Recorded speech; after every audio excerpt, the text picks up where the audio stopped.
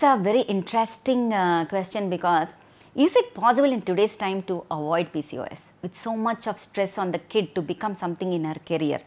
They want them to become an achiever, to become a doctor, to be an engineer or something, not something which is conventional way of doing it. So, the conventional way of doing it is studying and studying and studying from morning to evening without a relaxation.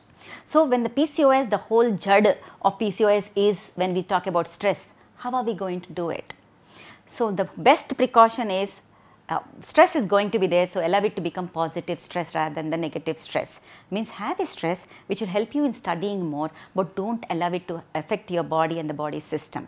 So, de-stress yourself. If you love music, have a music when you are studying, or listen to music for at least 15 to 20 minutes a day. If you love dance, just put something and dance for it. So, this is the way you de-stress yourself. So, that is the first step in preventing the PCOS. Second, avoid overweight, because it is a vicious cycle which happens. You put on weight, the receptors do not work properly, and then again the hormonal disharmony happens, and again PCOS comes. So, you need to stop it. Either you stop becoming way overweight, or you have to work it out so that you do not put on weight. So, one of it you need to take, or you take medicine so that insulin sensitizers so that you do not put on weight.